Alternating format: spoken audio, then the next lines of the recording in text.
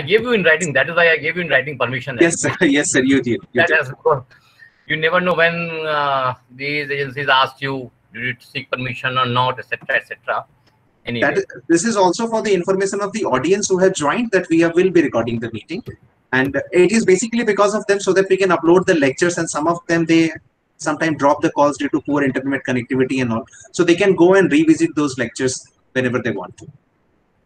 And by the number of views that we have seen on our YouTube channel, we have seen that some of the lectures have been seen 200 to 250 times in a couple of days only. So that means there are participants and other people going back and revisiting those lectures, so which is a good thing. Yeah, it is. It is. I mean, give me a second. I'll come back. Yes, sir. Sure.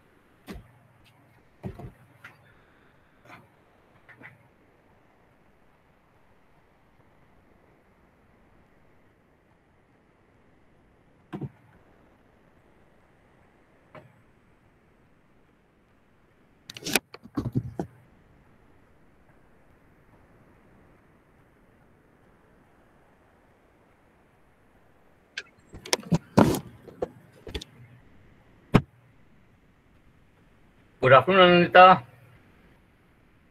You have to unmute yourself.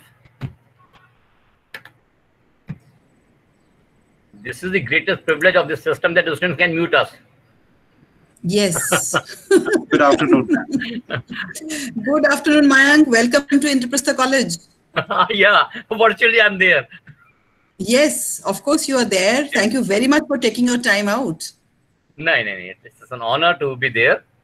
And I never thought that we'll be visiting IP College in such a manner, in virtual form. But anyway, what I was thinking is, जब दूसरा election आएगा तब क्या करेंगे हम लोग? ऐसे virtually मिलेंगे जा करके. देखते हैं, new normal. I hope so. New normal, let's see. Let's see.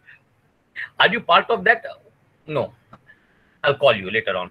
There's a group has been called, formed to sort of certain issues of Delhi University at the moment. We'll discuss that. Because fortunately, Delhi University has yesterday notified our history syllabus for the third semester after a month. Oh. Yeah, fortunately, it's there. We'll be discussing that. We have introduced few new things. We'll be sharing them. Okay, we'll discuss those things in a different forum, perhaps. Yes. Yes. Naveen, are we ready to start? Hello. Good afternoon, ma'am. We are waiting for a couple of more participants to join in. I think most of them will be joining in like a minute or two, and then we will just begin. Right. We have already discussed and set up the presentation for sir, so we have checked that part. And we'll just... Okay, excellent. When we were doing a presentation in Tinmurti, and we were recording it also, suddenly there were a few people who started shouting slogans. And there was some issue on the Gita Press. Presentation was on Gita Press, and their only purpose was to be seen in the camera that they are shouting. They were there, and once they shouted those slogans, then they went out. They were least bothered about what is being presented. That's all. Oh. So this is the latest toy to play with. Yes, perhaps. Camera दिखा और 2 slogan लगाए उन्होंने और फिर वो बाहर हो गए. And we really got worried they might create some kind of problem or raise objections. They were least bothered about that. They showed their presence and then they left the venue. Right.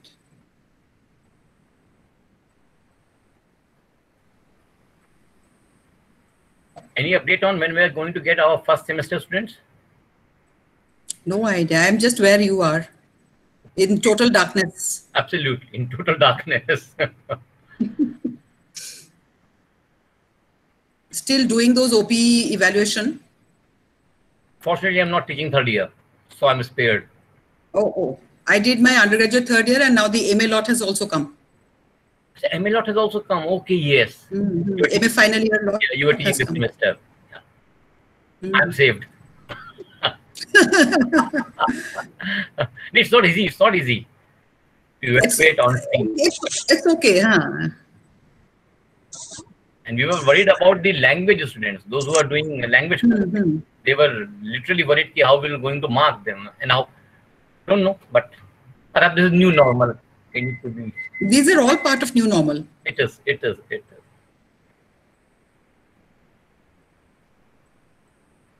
So, with your permission, sir, I think we can begin now. नहीं मेरे इतने punctual हम लोग कभी नहीं हुए class में जितने यहाँ हो जाते हैं.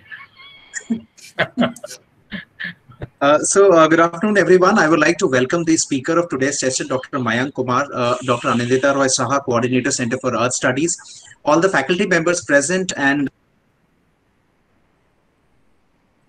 Can't hear you. Okay, I'm not audible. Okay, am I audible now? No, you are. Okay, so good afternoon, everyone. I'll just repeat myself quickly. I would like to welcome the speaker of today's session, Dr. Mayank Kumar, Dr. Anindita Roy Saha, Coordinator, Center for Earth Studies, and all the faculty members present and the participants in this lecture session under the theme Global Climate Change. On behalf of the Department of Environmental Studies and the IP College community, I would like to extend my sincere thanks to Dr. Mayank Kumar for agreeing to deliver a talk in this session. It is my privilege to introduce him to all the participants. Dr. Mayank Kumar teaches history at Satyavati College, University of Delhi. His research interests pertain to exploration of human-nature relationships during the early modern times. He was associated with Decision Center for Desert City at Arizona State University as Fulbright Fellow to work on climate change and water issues. He was a fellow at Nehru Memorial Museum and Library, New Delhi, to examine the issues associated with social stratification and the politics of natural resources management, before availing UGC National Research to explore humans and natural world, a study in the social perceptions, interactions, and responses in the 17th and 18th century Rajasthan. He is a visiting faculty at Department of Environmental Studies, University of Delhi, and Shiv Nadar University, Uttar Pradesh. Along with several articles published in reputed journals, Dr. Kumar has a monograph, Monsoon Ecologies, Irrigation, Agriculture, and Settlement Patterns in Rajasthan during the pre-colonial period, to his credit. Sir, I am sure that we all are going to benefit immensely from your decades of teaching and research experience. Over to you, sir. Thank you, Naveen. Thanks for the generous introduction. And thanks, Anandita, for giving me this opportunity. Welcome to Indraprastha College, Mayank, and you will be happy to know that in this course, we are having participants from all over India. That's great. Students from undergraduate, postgraduate, and research levels have joined. And I'm sure you have a lot to address to our young generation, who are our hope for the future. Our hope is with them only. Because yes, we are trying our best, but it is still insufficient, and we require greater support from the new generation. Yes. And across the nation, we require them. Over to you, man. Please. Thank you, Anandita. Thank you. Allow me to, first of all, convey my thanks to Anandita and the team which has invited me for this lecture. Before beginning with the presentation and discussion, let me point out two important things. One, this is not going to be a lecture. It should be kind of a dialogue. I'm a historian, primarily working on early medieval times, early modern times, pre-modern times. I'm working on that period. So my formulations or my ideas are primarily emanating from that era. So there might be some kind of disjunction which you feel, but in my understanding, that era gives us lesson or gives us some kind of insight how to mitigate the present climate crisis. We are calling it crisis, and we'll be discussing that later on. But before that, let me also say that as a teacher of Delhi University, we have started a group called Teachers Against Climate Change, and recently even Anandita has joined us. It was an effort on our part to start discussing the issue of climate crisis at college level. Our another concern was that the kind of course which is being taught at undergraduate level in the name of environmental studies is primarily environmental science, and it focuses only on pollution, and it doesn't integrate the social sciences with the science. So our concern was that climate change has a scientific understanding, but climate change also influenced by the social stratification, social conditions, economic conditions, political constitutions. So we need to integrate. It cannot be solved scientifically. The society has to come forward. Society has to be taught, shared new insights, new scientific developments, and the problems associated with the kind of living we are very used to at the moment. This effort got into trouble because of the COVID, as you all know. In that process, we started organizing few webinars, and there have been series of webinars.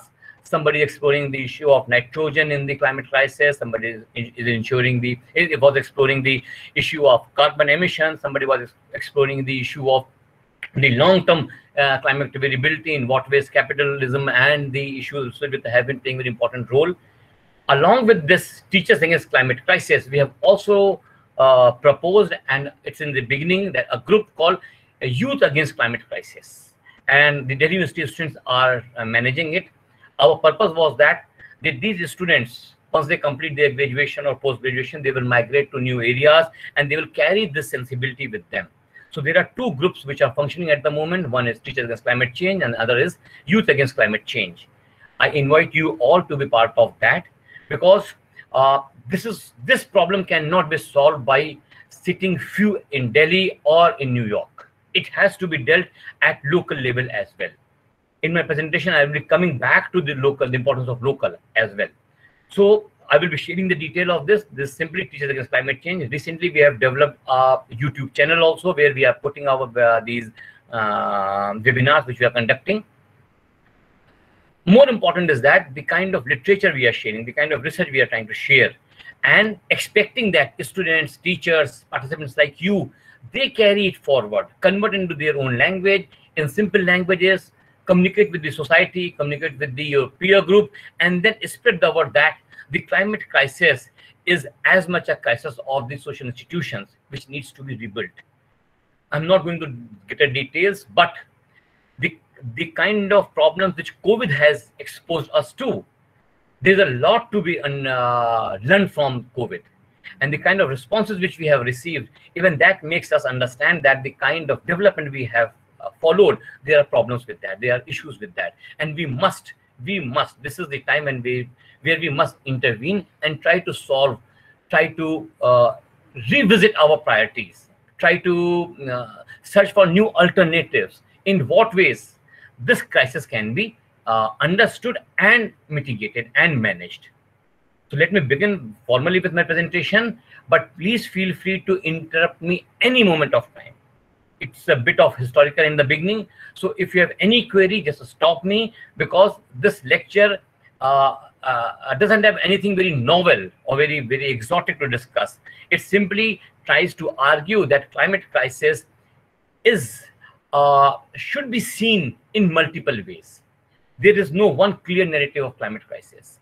Only emission is not important, or only developed world is not important. Even developing countries are now contributing to the climate crisis. So the various dimensions through which the climate crisis has to be seen will be discussed in this lecture. So wherever you have any query, please come and ask a question on that.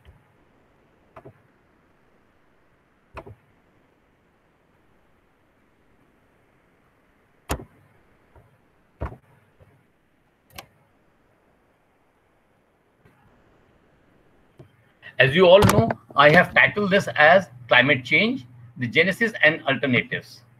The primary focus is on genesis. There's a primary reason for that because I'm a historian, so I will be focusing on that. But the alternatives can be seen in the genesis. The way we have developed, that shows us the view, as the way how to proceed further.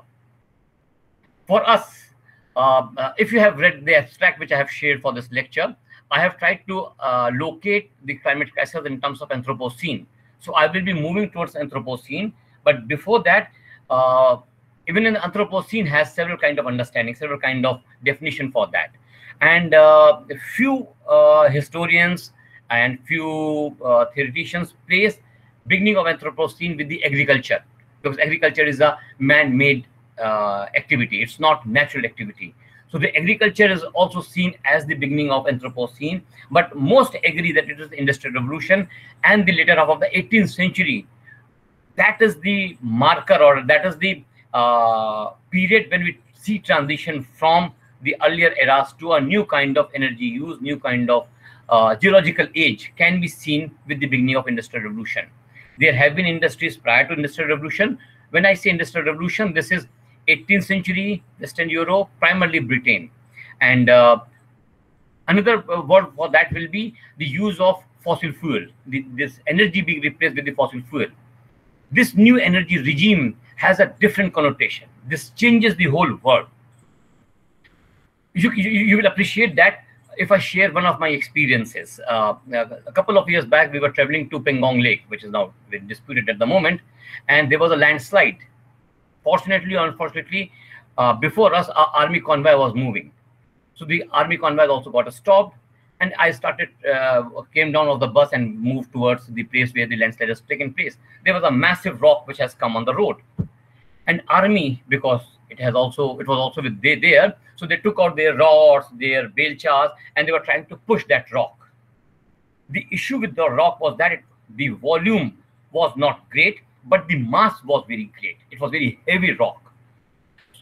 Not more than 15 soldiers could put pressure together because of the volume of the rock. And it took almost 1.5 hours for all the soldiers to push it to the ditch, to the other side of the road. And we were wondering, if there had been one JCB, it would have taken only a second. The JCB would have crushed it and thrown it there. This transition in energy use was very revealing for me. The process which should have taken a second, even the army men were taking a longer time, which means, in other words, our capacity to do work, or our capacity to modify earth, or our capacity to change the landscape has enhanced tremendously. It's gone beyond our imagination. The way we can change the climate, change the landscape, not the climate. This new energy regime, when began, it also replaced our dependence on muscle power. In other words, if it may be a bit controversial, but that has to be discussed with you. If most of you might be aware that Roman Empire witnessed slave mode of production. In India, we never witnessed slave mode of production, but slavery was always there in India. But the slavery in Indian context, slavery in eastern part was very different from the slavery in western part of the world, because we have the slave kings as well. So slave are of different categories in Indian context, in eastern context, but not in the western context. Even in western context, there is chattel slavery and other kind of slavery. When I use the term slavery, or when I use the term the caste system, both these systems for me are system to manage the energy resources. In the absence of fossil fuel, the primary source of energy was muscle power, be it animals or humans. But when we compare humans with animals, it was the humans who was energy with intelligence. So the societies, it was inherent in the structure of the society which was evolving to try to channelize the human energy. And in the process, they were trying to control the human energy. There was stratification in the society, and the upper class or the upper caste, they were trying to control the energy resources of the common man. It was a struggle for the greater energy resources. You will be surprised that unlike slavery, slave mode of production or slavery, the caste system was much more potent and much more prevailing. It controlled our psyche. It was ingrained in our psyche that we are to serve the upper caste. Kabir, the famous Kabir Das, was a revolutionary poet. He was a revolutionary social reformer. But time and again in his poetry, he writes that hum jati chamara, I belong to the lowest caste. And I cannot transcend this. In the social structure, I just cannot transcend this barrier. Unlike slavery, who can purchase his freedom, but here you cannot. You are born in a caste and then you remain in that caste. That was the power of caste system. In my understanding, caste system was a mean to control the energy resources.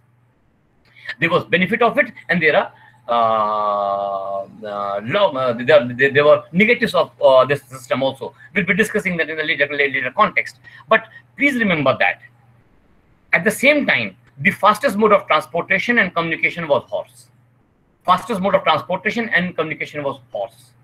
Though we have developed tremendously, but this development has led to severe cost for the climate. And that is why I say we few historians place Industrial Revolution as the marker of beginning of Anthropocene. I hope everybody is aware of what is Anthropocene.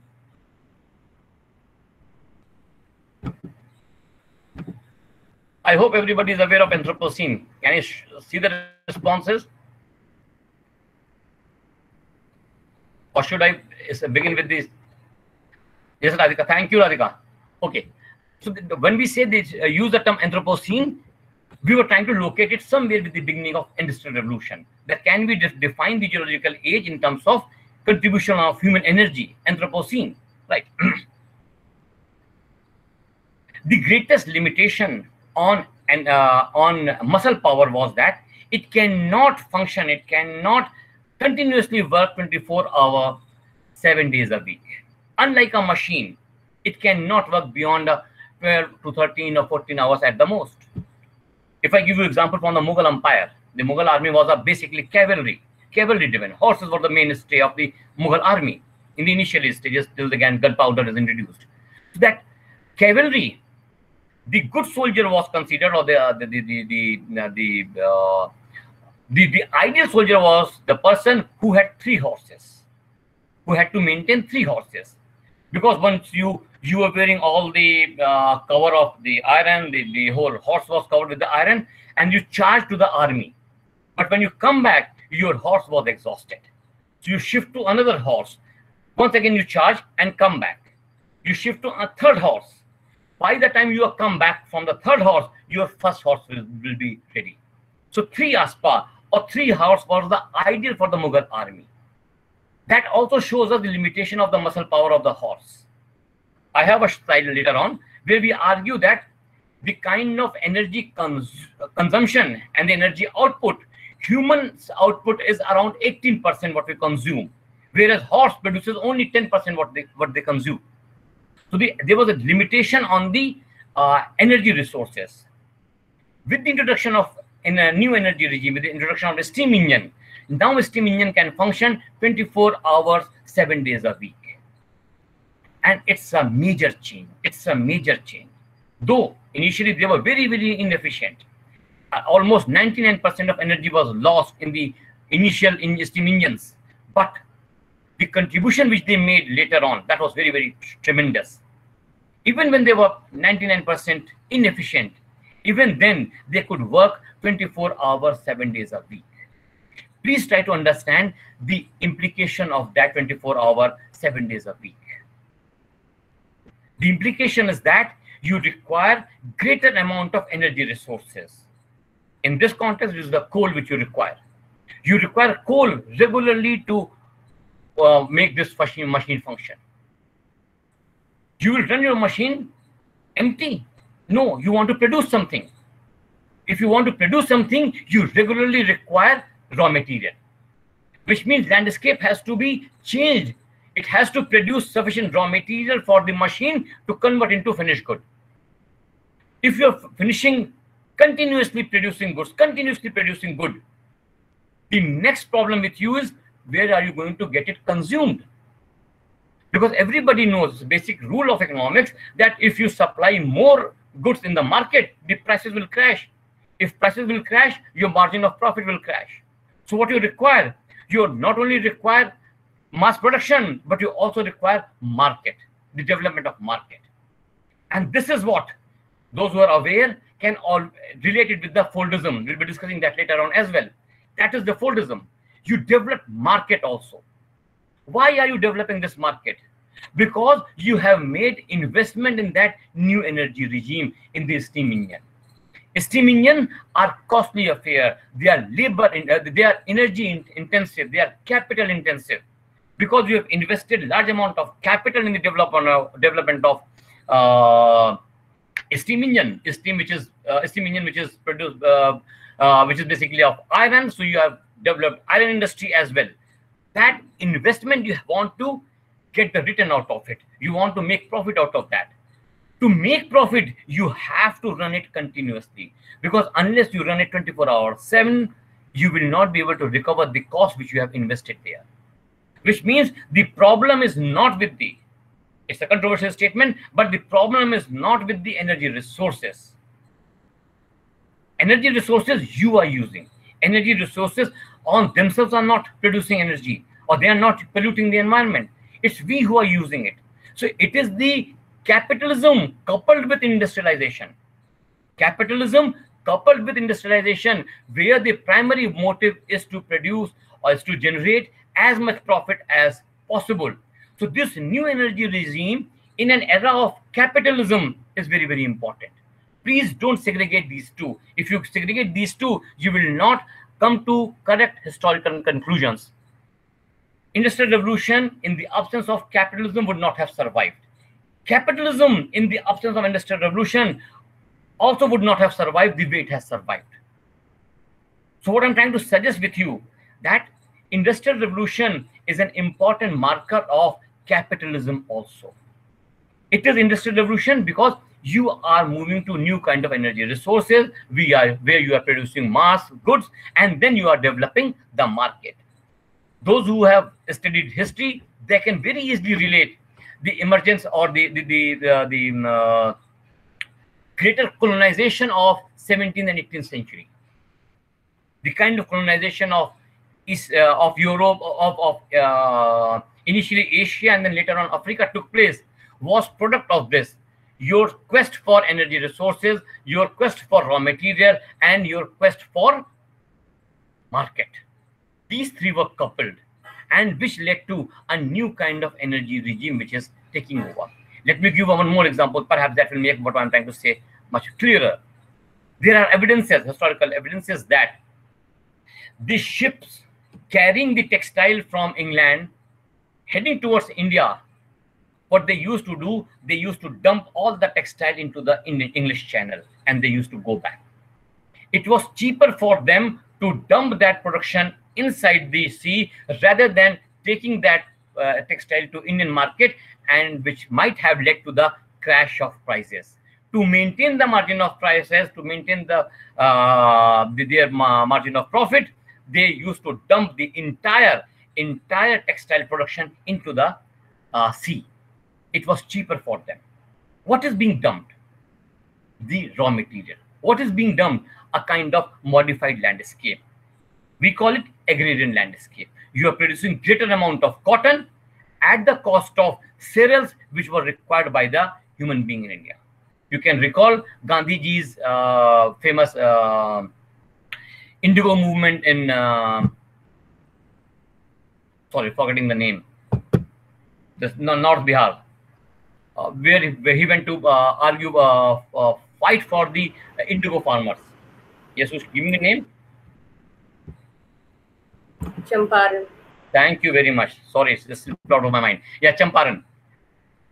That Champaran movement, yes, yeah, that Champaran Andolan, that Champaran movement of Gandhiji was primarily trying to restore the basic subsistence agriculture production in that area.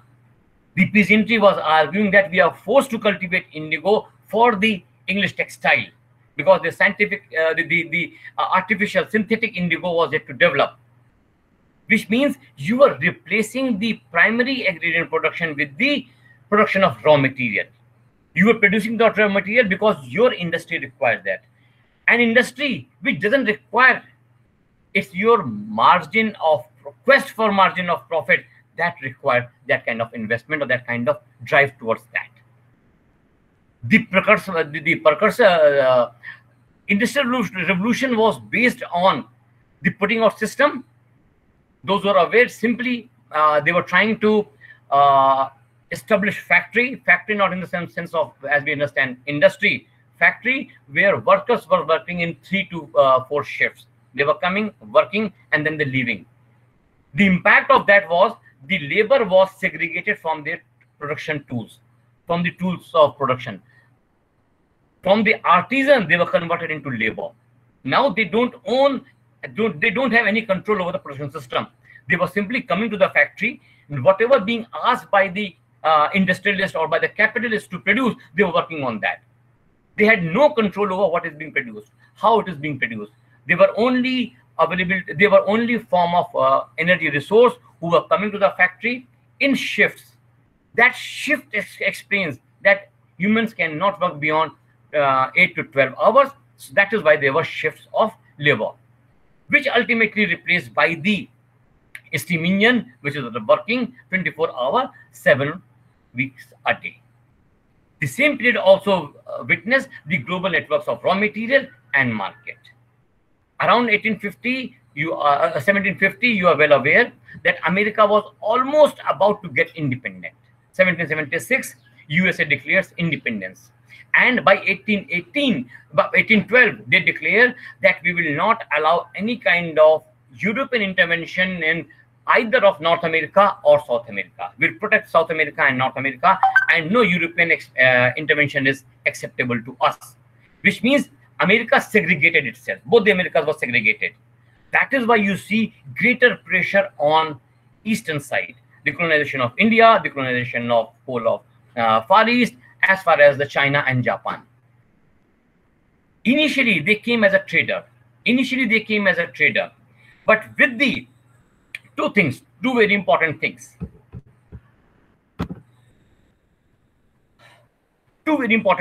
They changed. One, the Diwani right of Bengal, Bihar, and Odisha, without any responsibility of maintaining the administration, without responsibility of Faujdari.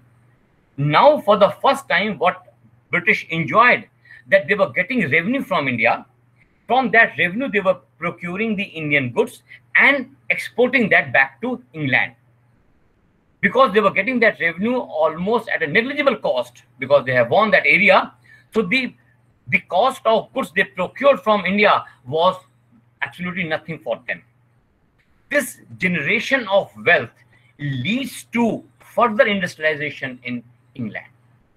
Because in England, now this capital which is coming from India was to be invested. Where to invest that? If you invest that capital in the trade, the market will collapse. The margin of profit will collapse. So the other option with them was to reduce the cost of production. How will you reduce the cost of production? Let me give a very contemporary example. The way banks are establishing ATMs, it's not to ensure 24-hour supply of money to the customer. It is to replace the human labor which was working in the banks. Now you have installed ATM machines, which means that person is replaced. The person who required salary, the person who required life insurance, the person who required health insurance, the person who required leave, the person who required pension benefit, all that is being replaced. And the banks are enhancing their profit simply by moving towards installation of ATM machines. This seems to be very convenient, but they're coming at the cost of the human who were working there, and now they are being replaced with the ATMs. Similarly, what they were trying to do in Britain with this capital which they have generated from India, which they have got from India, they were investing it in the industries, greater industrialization. That is what I'm saying. The industry has to be located in terms of along with the capitalism. Their quest for maximizing the profit forced them or compelled them or invited them in a greater investment in the industry. That industry, which is running 24/7, requiring raw material, ultimately that raw material requires market. So the global interconnections are now much more closer. You cannot leave this system because something is being produced, something being cultivated here, converted into finished goods somewhere here, and sold somewhere else.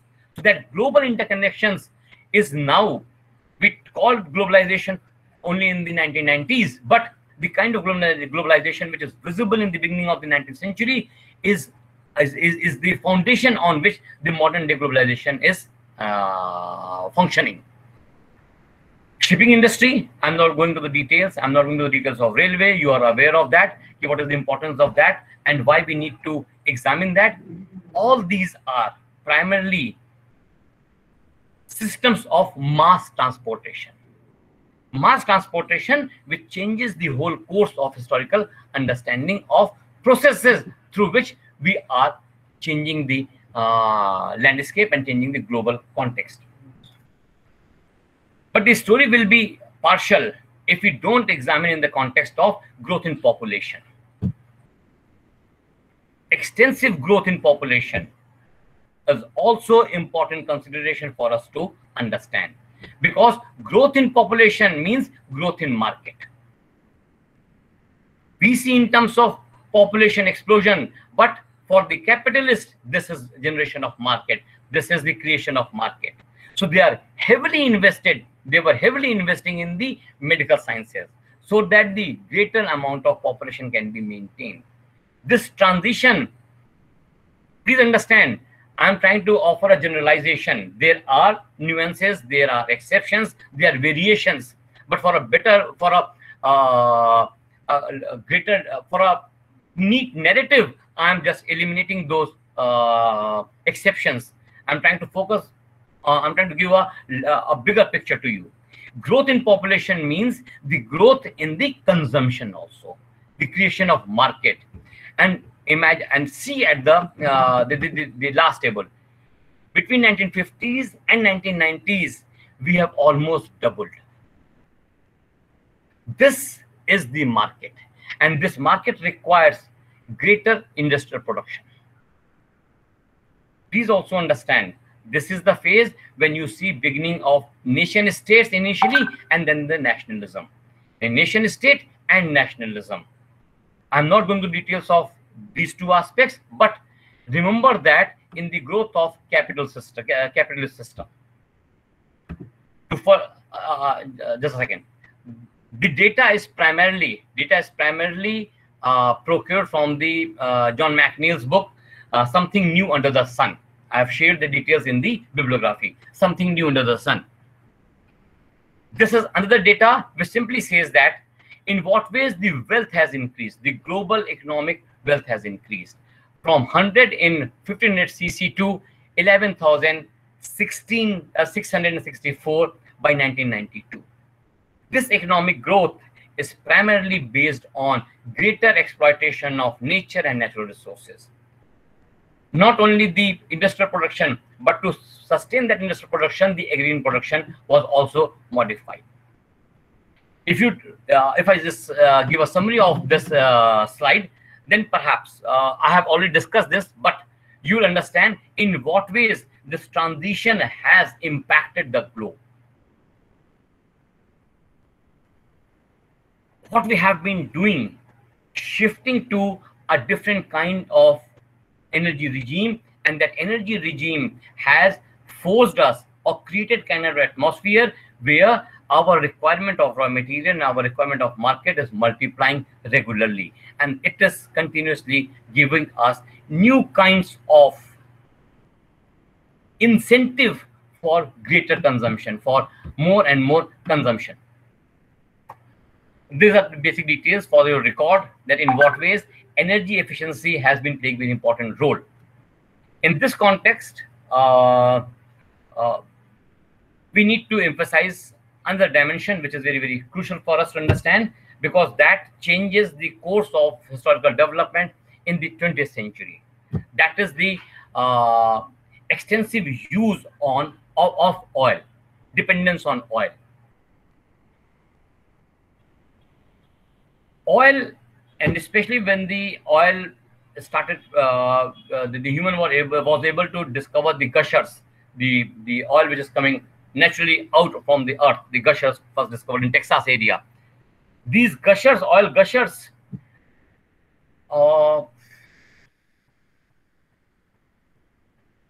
the cost of producing oil as a source of energy is very, very minimal. Please understand, this is very crucial. The cost of producing oil, it's naturally available. Naturally available, you only need to extract it, refine it, and while refining, the raw material or the waste material which is being produced has other kind of industrial uses. So the oil, with the discovery of oil, new kind of energy regime is unleashed, and that is primarily based on, as John recalls, free lunch. That all oil was almost free. It's just the cost involved in it was very, very meager, very, very meager. So what is happening, that you have got a source of energy which produces, or in terms of energy efficiency, which is the greatest. If you compare crude oil with the natural gas, with the coal, you realize that the crude oil averages about 43 megajoule, whereas natural gas is only 35. And fish gives you only 6 megajoule of the energy in terms of efficiency. So what oil is giving you? Oil is giving you greater access to energy resources. And that energy resources once again require greater demand for the raw material. Very soon, it became very visible, it became very clear that this production of energy resources require consumption also. This was very clearly, very cleverly realized by Ford, and we witnessed the beginning of Fordism. This is for your detail, for the sake of your record only. I'm not going to detail of that. I'm much more concerned about Fordism. What Fordism does, integrates labor with the industrial production. Integrates labor with the industrial production. And what do I mean by that? Mass production and mass consumption is clubbed together with the Fordism. You are paying a higher salary to your employee, not because you are very benevolent, not because you want a favor to them. You are giving them good salary because your primary source of energy is almost, the cost of that energy is negligible. So your energy is almost negligible available with you. So your cost of production has declined. So you are selling goods at a higher cost. You're not reducing the cost of the production, but you are sharing that profit with the labor. And there's a purpose for that. When you share that with the labor, what you're doing, you are making them as a market. You are converting them into a market. This creation of market creates new kinds of demands, new kinds of demand. I have not cited here, but there is a very interesting argument by Richard Tucker, Insatiable Appetite, where he argues that all this oil-led automobile could sustain only because of the availability of synthetic rubber. Had it not been available, this whole automobile industry would have collapsed. There were experiments made in the Java Sumatra, experiments made on the western coast of Africa to cultivate rubber plantations so that the automobile industry could sustain itself. But for me, what is important is that automobile industry, it's only car which is visible to us. What is not visible to us is the kind of raw material which goes into the making of the car, which goes into the making of that whole paraphernalia which we call automobile industry. I gave you example of the rubber, that which was naturally available. Unless that was synthetically developed, there was limitation on the automobile industry. You were developing Ford model of development in America, but you were not able to get rubber plants from American continent. So we're procuring it from the Java Sumatra region and western coast of Africa, which means there are global interconnections, and they are increasing the cost of production. They are increasing the emission also. They are increasing the pollution also. they are increasing some kind of monocropping also. You cannot cultivate what you want to cultivate. You are forced to cultivate only rubber because that is required by the automobile industry of America, which means the Fordism at another level creates a different kind of market, different kind of interconnections. When American market is getting saturated, they are developing the European market, they're developing the Canadian market, and by 1990s, they are developing the markets of the developing countries as well. So there is a close link between capitalism and expansion of consumerism. Unless you promote consumerism, you will not be able to sustain your capitalism or your industrialization. This quest for greater investment is primarily your quest for greater profit, not for the benevolence of the common man, but for your own greater profit. There are counter arguments that unless the industrialization takes place, we will not have enough agrarian production. To a great extent, I agree with you. But in the recent decade, in Indian context, we have witnessed movement towards organic produce cereals, organic produced food. And soon we are realizing that we may not be able to compete with the fertilizer-induced agriculture, but we can always manage and maintain and sustain agriculture with the organic production system as well. Which means this hype of industrial revolution or hype of fertilizer or hype of artificial irrigation is a hype.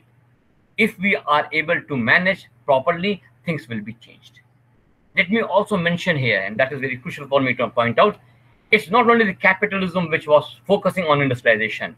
Even the whole left world could not see an alternative. They were also seeing in terms of greater industrialization, because for them emancipation seems to be visible only in the greater intervention of technology or greater mechanization.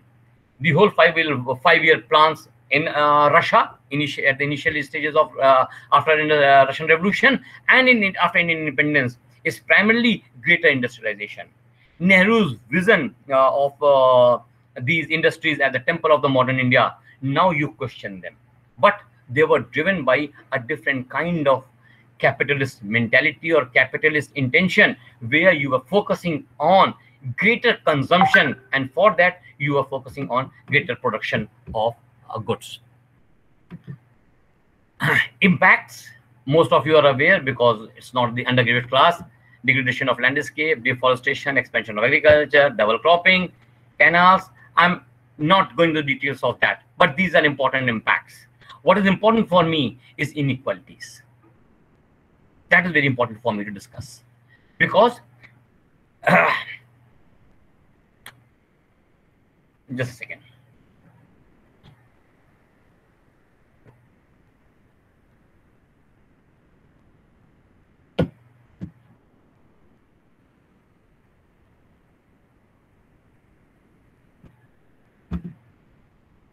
Do you have any question at the moment, or should I proceed? Is there any question?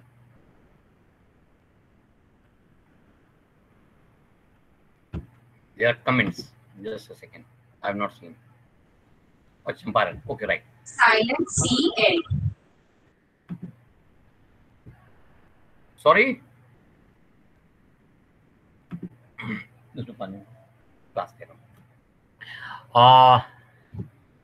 Now, it's moving towards a controversial area, but that is the focus of this whole paper.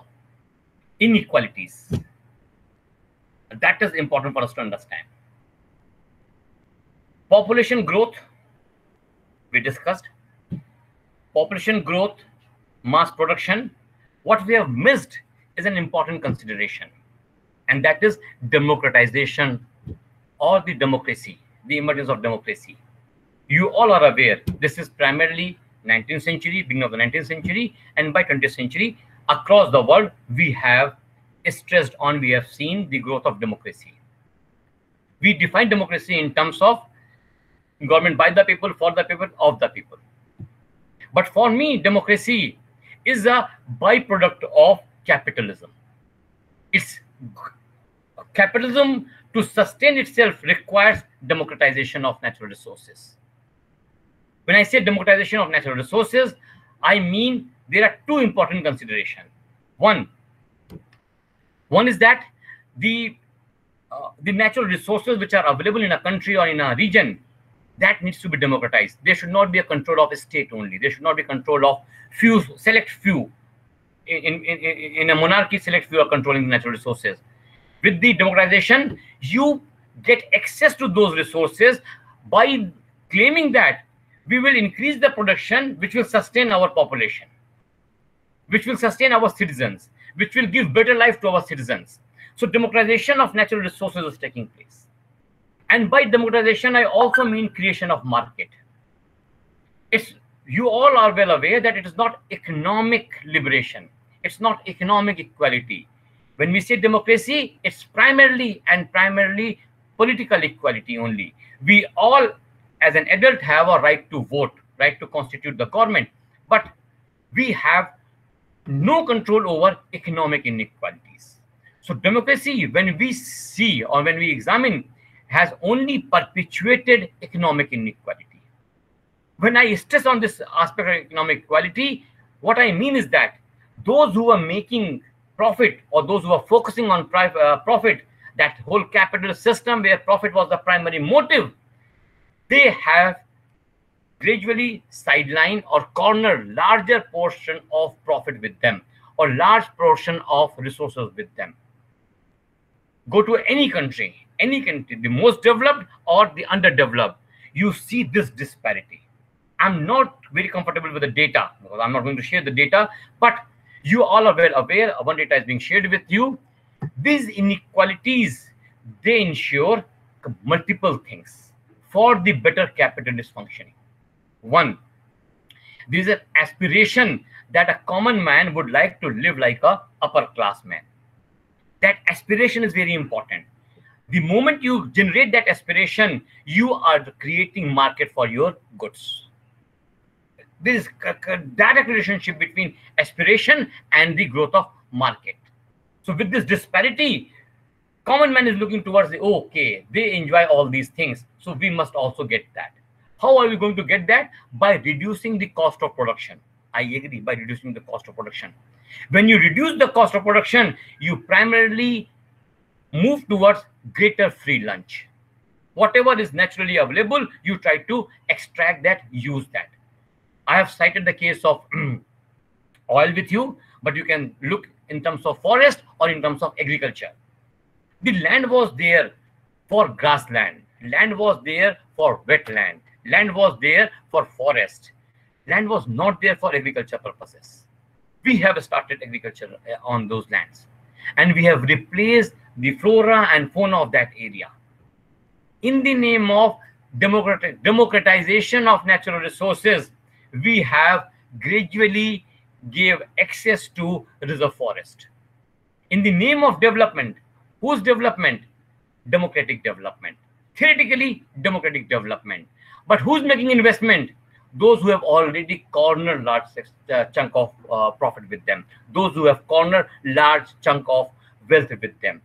They are investing in it, not for the sake of benefit of the common man or democratization of resources, rather to make greater profit. And information technology plays very important in that. The digital divide which we are witnessing at the moment, those who have access to internet and access to the computer, they are enjoying this kind of certificate course. The students who cannot afford this cannot be part of this course. So those inequalities can be seen or visible at multiple levels, numerous levels. We need to open to those inequalities, because when we start questioning those inequalities, we will realize that this agriculture, this industrial production, which is driven by the maximization of profit, has converted us into one of the product of that production system. We are no longer independent human being. Rather, we consume what is being not thrown upon us or pushed upon us, but what we aspire, and that aspiration is now being manufactured, manipulated. The clearest example of that is a Valentine's Day. The kind of gift which takes place on the Valentine's Day is primarily to produce or to encourage the consumption, to encourage the purchase. That cycle has to be broken. especially in terms of inequalities, When we say inequalities, it's not only inequality within a nation, but inequalities among the nations. I'm not going to share the details of per capita energy consumption in America and per capita energy consumption in India. That energy consumption in India, not in Delhi, but in a rural village. There is a large disparity, large inequality. And that inequality has to be addressed. If you address that inequality, perhaps we will be in a better position to address this whole crisis, which we call it climate crisis. We don't need the kind of production which we are moving towards. We can always change. And those alternatives are nothing but, just a second. Those alternatives are nothing but change in our lifestyle, energy intensive lifestyle. I'll come back to this alternative, but before that, let me problematize Anthropocene, because then we will be able to sum up what I've been trying to argue. When historians, geologists started arguing in terms of Anthropocene, they have classified humans as one agency, humans as one agent, humans responsible for the climate change. But as I have been arguing, it's not the humans who are responsible for the climate change or the climate crisis. It is certain section of the humans, certain nations, certain industrialized world who is responsible for the Anthropocene. But they try to justify this climate crisis by proposing the kind of term Anthropocene, where the regional disparity or regional contribution to the climate crisis is ignored. By a blanket term Anthropocene, you say that it's the humans who are responsible for the climate crisis. But on a closer examination, you realize that all the humans are not responsible. The tribes situated in the Jharkhand area, the tribes situated in the far areas of Andaman, they are not responsible for the Anthropocene. So this category of Anthropocene in itself is a problematic category.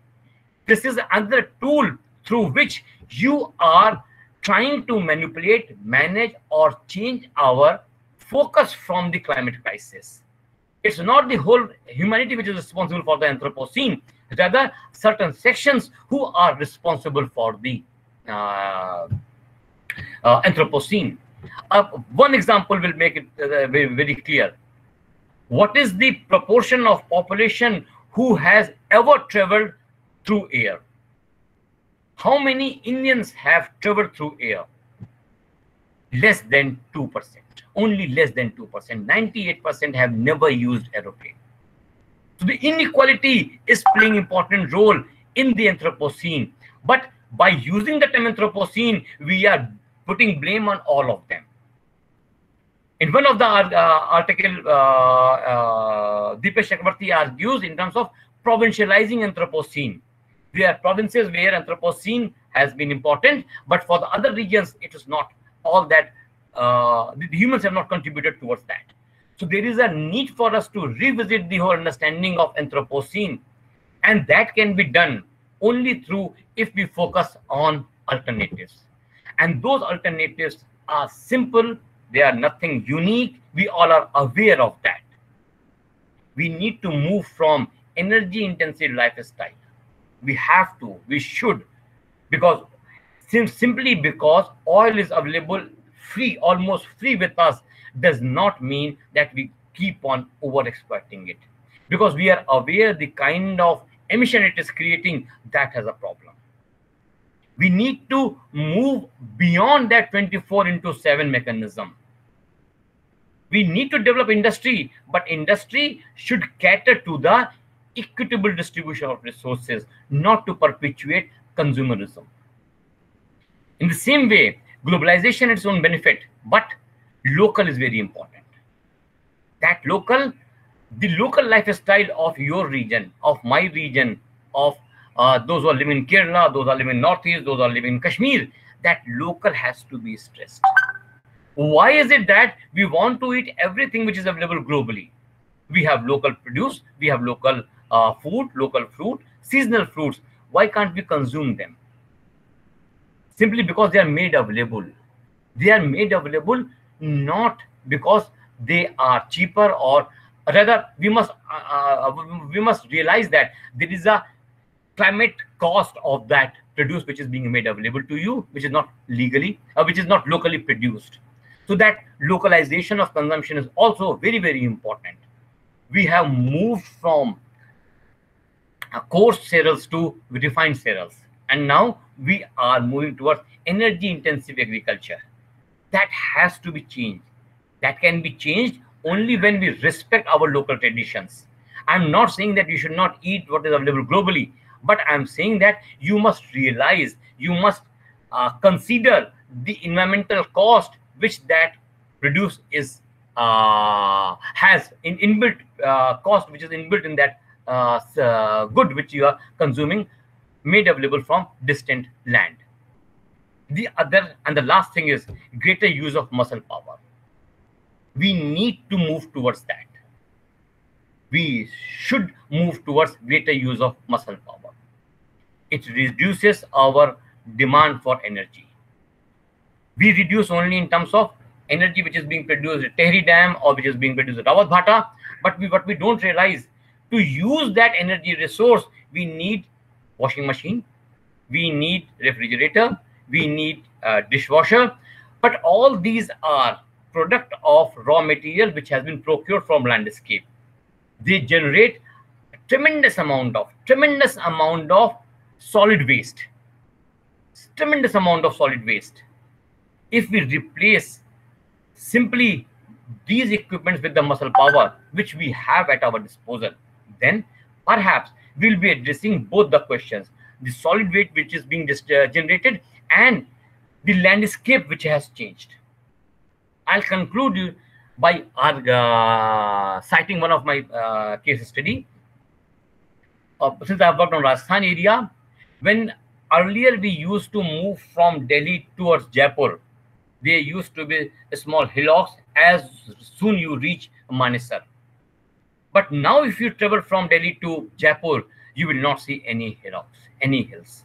They all have been converted into our buildings. They have reduced. They have gone to produce the basic raw material for the building construction activity. So we have changed the landscape and we have created this kind of edifice. There are alternatives which we have to gradually move towards. The primary focus is, or the primary consideration for us, we must move away from our quest for maximization of profit or maximization of maximum return from our time. We need to revisit our priorities. And COVID has given us the lesson, a tremendous lesson to us. We all were forced to stay at home during lockdown and we survived. I know the common man, the daily wager, they suffered a lot. I'm well aware of that. Well aware of that. But there can be other means of, other ways of sustenance. And COVID forced upon us those ways. One of that is the kind of interaction we are having at the moment. There are solutions in technology and there are solutions in changed lifestyle patterns. We must move towards that. Thank you very much. Biography, I have shared this, which will be available to you.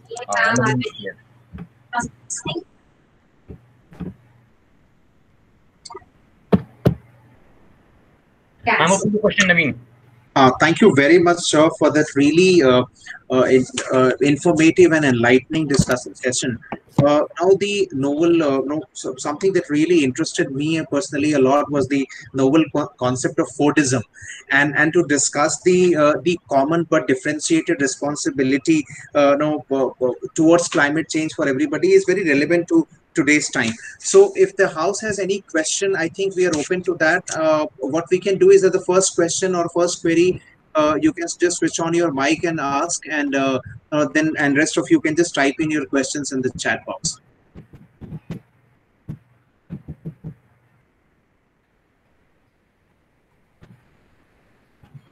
This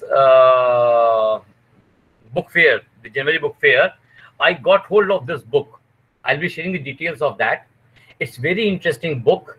And the question, I mean, you asked about the Fordism, it elaborates on that. and examines the functioning of IMF and World Bank, in what ways they have been sustaining the capitalism and the kind of consumerism which we are witnessing today. I'll share the detail of this book.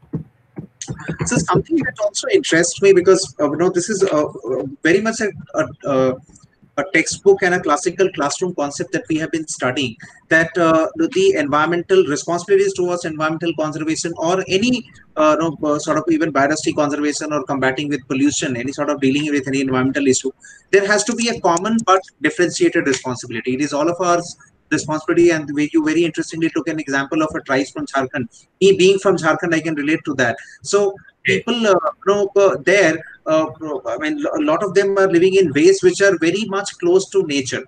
And if I look at the impact to total and to overall environmental degradation, their impact, those tribal communities, it is next to minimal.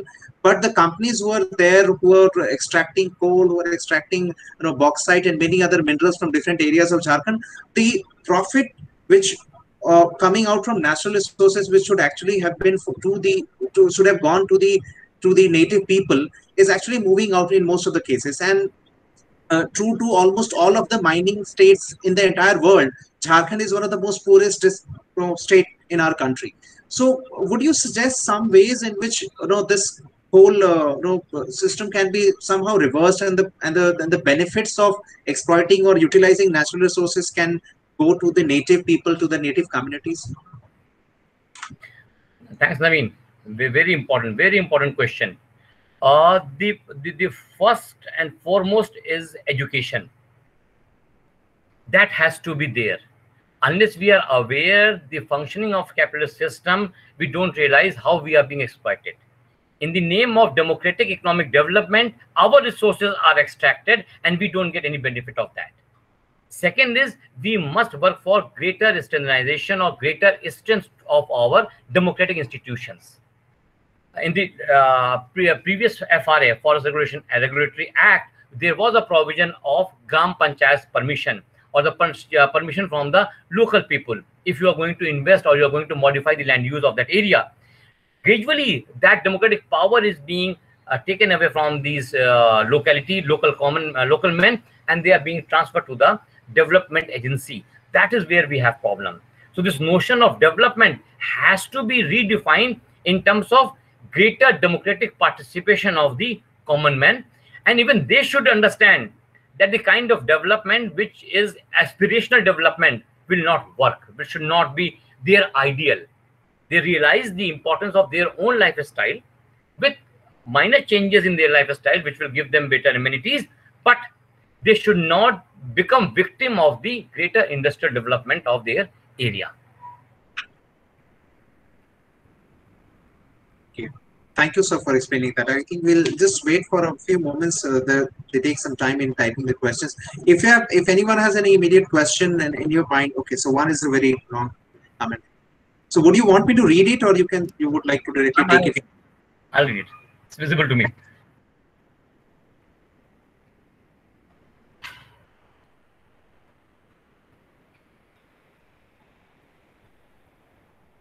Nandini, thank you for a very interesting question. Let me begin with the personal example, and I'm sorry for that, but that becomes much more easy for me to explain. For last 6 months, I'm washing the dishes at my home. Before that, I was not doing that. So we are gradually shifting towards muscle power. We are forced to do that. Now we are wiping the floor also because my wife is also working. So we share that work. Earlier, there was a maid who was coming and doing this for us. We are transiting from means we are moving towards greater use of muscle power.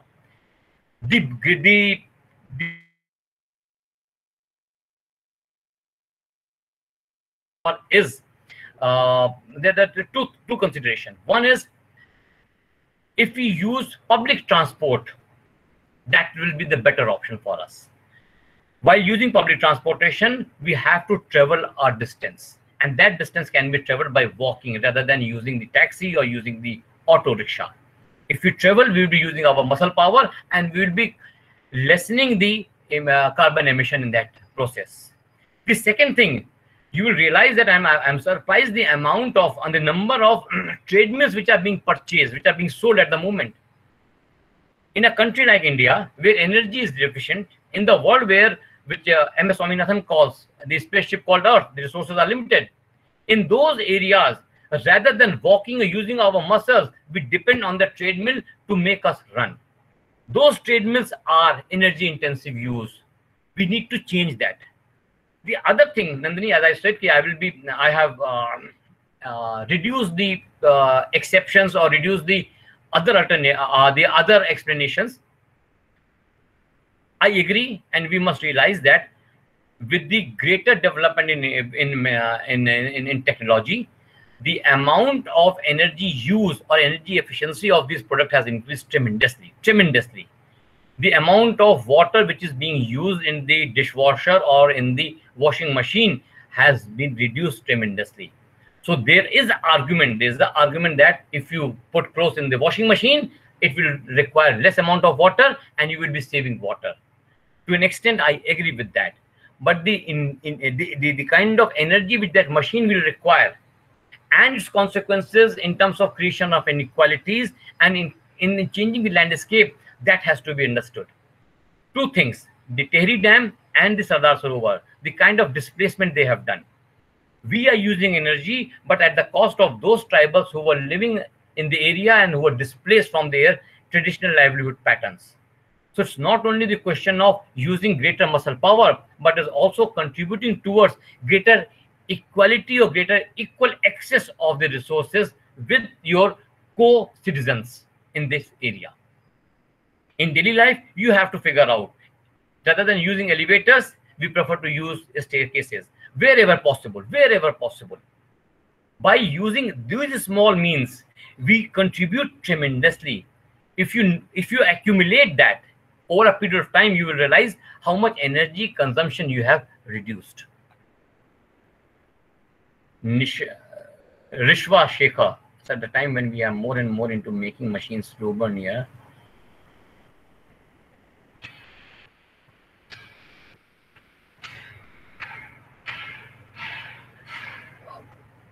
Totally agree with you, Rishwa, totally agree with you. What is the use of our time? That is what the question is. That is what I have been trying to argue. The maximization of profit. We want to maximize the profit of our time as well. So it's not only the capitalism or the capitalist class which has to be blamed. They have inculcated those values among us also, and we have become victim of that.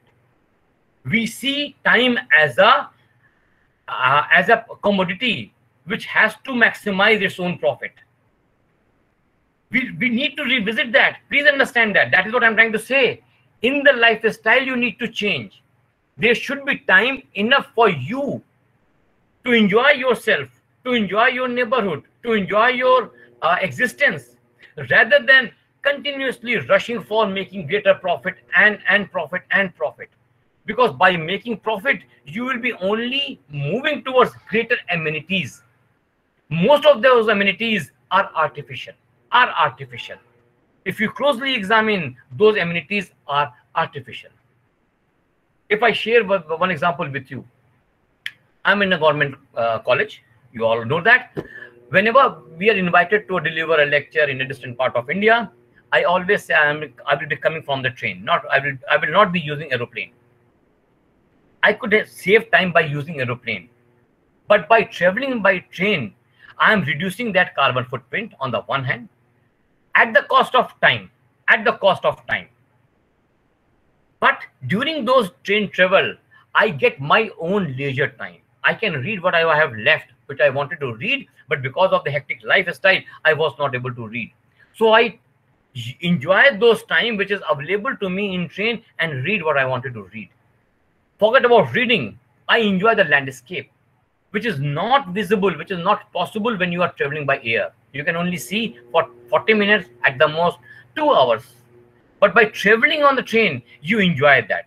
I know train also has a carbon footprint, but compared to aeroplane, it is much less. But in terms of time, it gives you freedom from your hectic lifestyle, and you regenerate yourself by using that time. So you have to prioritize what is the importance of your time. I'm not saying that you go back to ancient time. I'm not saying that. But I'm simply saying that what is the purpose of time? In other words, if I borrow a different example, how do we define middle class? And the difference between middle class and the labor class and the working class. One of the definition of this distinction is the availability of time with the middle class. Availability of time for leisure. We go for holiday. We go for a long drive. That is the availability of time. So you need to define what is the purpose of time in your life. Is it to be governed by the capitalist notion of profit making, or it has other purposes also? That reorientation, I agree, is a very deep rooted, but if we start moving in that direction, perhaps we will be able to realize that time in itself has become a commodity and we must come out of it. Sanchita, green technology is increasingly becoming the focus of modern development. How do you think can we strike a balance between labor-intensive practices and development based in capitalist structure? Difficult question. Sanchita, difficult question. I agree, it's a difficult question. Strike a balance between labor-intensive practices and development based in capitalist structure. Oh.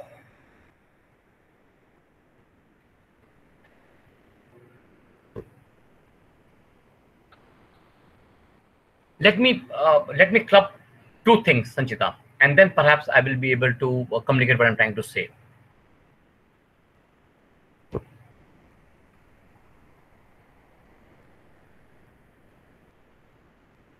And I will be sharing with you, just a second, Crosby's article, Ecological Imperialism. Read that, Ecological Imperialism. Naveen, I will be sharing this article. I have a soft copy of that. It is forwarded to especially Sanchita, but others can also get access to that. Sure, sir. We can also post it on the course website if you wish to. Yes. It's available with us. It's a very good article on ecological imperialism. And Sanchita, if focus of our concern is equitable resource distribution, then we need to move towards labor-intensive practices. But if the focus of our development is maximization of profit, then labor-intensive practices will not do. Three things which are very important at the moment. Are we in a position to give sufficient cost of agrarian production? Regularly, we see distress among the agrarian section, among the peasantry, among the kisan, that they are not getting enough. They are investing a lot, but they are not getting enough. Similarly, how much do we pay to our maids which are working in our homes? Do we really pay them according to the government norms or according to the basic minimum wage? We are not. So what we are doing in the labor-intensive industry, they are underpaid. Since they are underpaid, they become easy source of energy for the industry. But what industry is not realizing, especially in Indian context, that this kind of development will lead to elimination of market for them. And this is what is happening at the moment. It is the middle class who is dictating. Fortunately or unfortunately, in India, middle class is much larger. It's a much bigger entity. Because of that, the policies of government are not geared towards or not oriented towards the common man. Rather, because the middle class is much more vocal, middle class is much more visible on the media. So it is the middle class who's dictating the policies of the government to a great extent. In that sense, these labor-intensive practices have become the latest craze. The green technology have become the latest craze. Our traditional practices are themselves green, but we don't want to use them because we want to use the term technology. I agree. Even the scientists are aware that there are emissions, there are pollution, and wherever possible, reduce that and produce green technology. But green technology in itself is a capitalist production.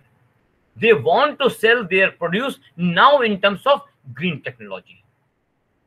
What they are eliminating, what they are not making us aware of, what they are hiding, is that they are once again moving in the same type of 24-hour, 7 days a week.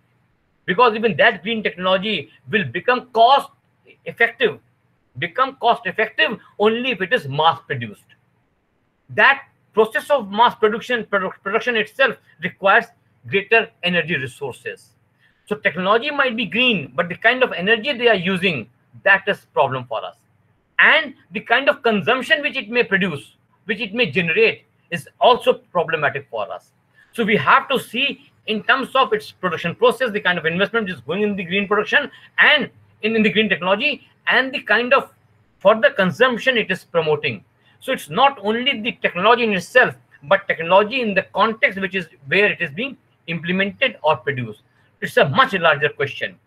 Those who are interested can also explore another very excellent NGO who is working on these alternatives, is Vikalp by Ashish Kothari. Vikalp is working with the different part of peasant and the artisans and the tribals in different parts of India, and they are promoting their local labor intensive technology in place of what we call green technology. They say their technology in itself is a green technology. Why don't we use them? Because they cannot be mass produced, they cannot be exported. Rather than export dependent or market driven green technology, if in our attitude we move towards a technology which is much more feasible, perhaps there is an answer. But I must confess, there is no one clear cut answer with any one of us. Had it been with us, we would have solved the problem. We can only suggest alternatives which may be feasible in one locality, may not be feasible in another locality, may be feasible in one case, may not be feasible in another case. So we need to locally adopt that. Local means even at the level of family itself, family also. I hope I know I cannot satisfy, because let me give you another example. When we use the term sustainable development, then we most of the time, the question which bothers me, sustainable development of whom, for whom, by whom? Sustainable development of humans, only humans, or animals also, or flora also, or landscape also, or waterscape also? There is no clear-cut answer with me. What is preferred, the development or environment? But we need to maintain that balance dependent upon our own local location where we are situated, and with a different mindset where we are not focusing on maximization of profit. Those who are interested can also see in the times of trees and sorrows, and Gods in Gold and Bhojuram Gujar's classic text on this debate. In the times of trees and sorrows, I'll share that reference. I don't have the book, the soft copy with me, but she raises an important question. Naveen, do we have time? 10 minutes? Yes, sir. We have time. We have time. We can take. Sanchita, then let me share one example from that book. What the ladies did, she was an anthropologist. She did a survey in the area of Ajmer. There's a Sarwar principality in Ajmer area. She interviewed the person who have survived independence, those who were living prior to independence and survived independence. And she was asking only two questions. What is your understanding of development, and what is your understanding of environment? Development and environment. Yes?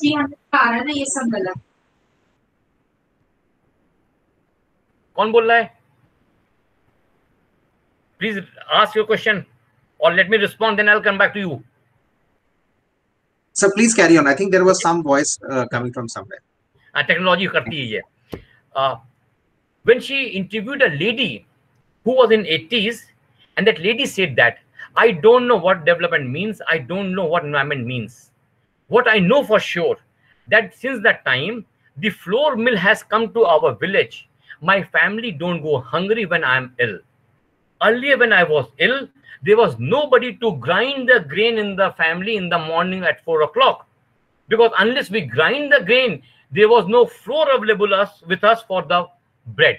Now with the availability of flour mill in the village, my family gets food regularly.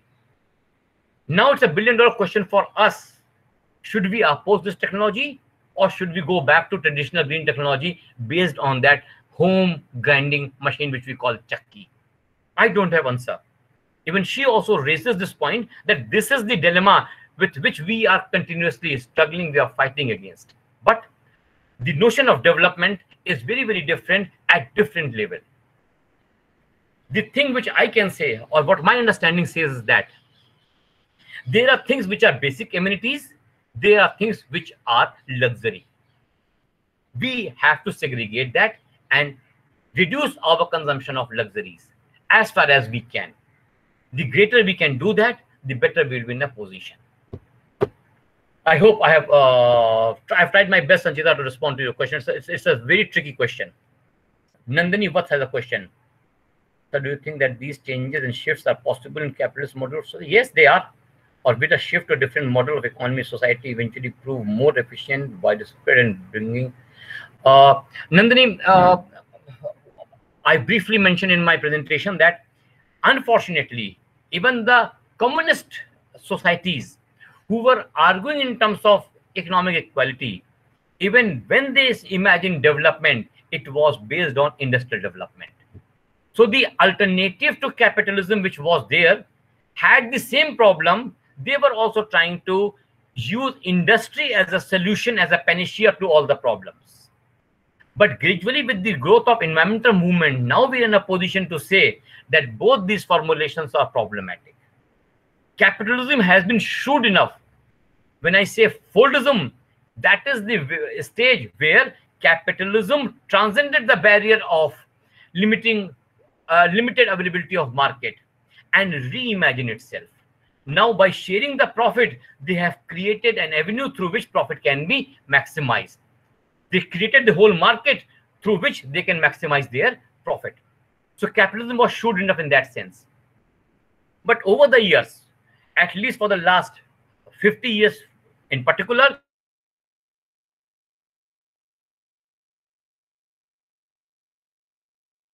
or the capitalist philosophy has this limitation because they focus on industrialization as a solution to the problems.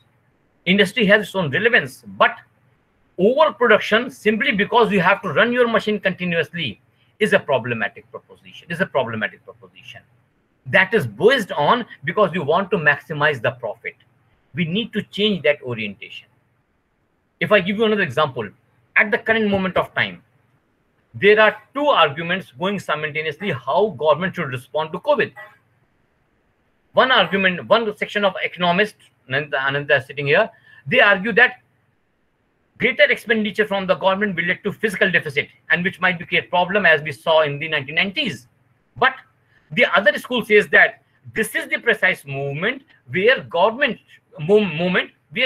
should unleash its coffer and let the people get the benefit of physical incentive provided by the government. That will generate producing capacity, that will generate the consumption capacity of the common man, which will ultimately sustain the industrial production, which will ultimately sustain the industrial economy which we are witnessing at the moment. But both of them have the same problem. They want to produce maximum output. That is where the problem is. We are not challenging the nature of capitalist economy. Rather, we are trying to develop a bypass through which we can re-strengthen this industrial economy. We need to reorient ourselves. Fortunately, we could survive COVID because of two primary reasons. Mortality rate is very, very low. Fortunately, mortality rate in India is very, very low.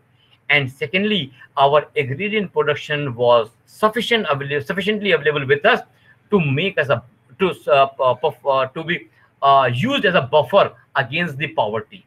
That agrarian production is the mainstay, not the industrial production. So we need to change our priorities. In what ways? This whole economy has to reorient itself towards more satisfactory living rather than more affluent living. We can say that the blame can be on us, that since you are enjoying all the benefit, you can say this. No, we also, all of us need to change our attitude. Wherever possible, to whatever extent, we must move in that direction. Or in other words, as Gandhiji used to say, this earth is sufficient for everybody to feed, not for their greed. We need to reduce our greed. What we tend to realize that if you purchase this, you will be given this. We might not need this, but since it is given free with this, we go for this also. And later on, we dump it at our place. That attitude has to be changed, because it is the market who is dictating our consumption pattern. It's the market who is dictating our lifestyle. We need to change that. And for that, it's the economy will not orient itself. Social attitude will force the economy to reorient itself. That is my understanding, Nandini. May be faulty, but that is where we are trying to argue through our Teachers Against Climate Change. Most of the speakers have argued in terms of that we need to revisit our priorities of our own existence. That is where we are pleased at the moment. Thank you very much, sir, for taking up all those questions and so patiently answering all those questions. And so we had a really interactive discussion session at the end. Once again, is there any more question coming up? I think not. Okay. Naveen, I have my email with you. Have my email? Yes, sir. If they want anything on that, they can always contact us, because we want to develop the network. They are the carrier of our ideas. So it will be a pleasure if we keep on interacting in the later phase of our life as well. I will share your mail ID with the participants, and they can directly contact you if they wish any clarification on any of the topics that we discussed today. So thank you very much, sir, for actually for being here for that really enlightening and informative talk. And then we had a really good interactive session at the end. And I hope all the participants have benefited immensely from all the discussions that we had today. Once again, on the behalf of the IP College community and on behalf of all the participants, I would like to extend my sincere thanks to you for being here. Thank you, sir. Thanks, Naveen. I enjoyed it, and hope we will keep on interacting with each other in the due course of time. Sure, sir. Sure, sir. Thank you very much, sir. Bye. For participants, I would like to give you a small piece of announcement here to make. So I would request you to kindly adhere to the schedule of assignment submission, because we are almost nearing the end of our course, and as soon as you will be submitting all your assignments, they are one of the mandatory requirements for completion of this certificate course. And we will be going into the validatory session on 15th. So I would request you to finish all the assignments. Most of you have submitted assignment 1. Some of you have also submitted assignment 2. Those who haven't done so, kindly submit all the 3 assignments before before 14th of September, so that we can go to the validatory and we can distribute certificates and everything in a much more organized manner. And the other thing about the next day is the session on 12th.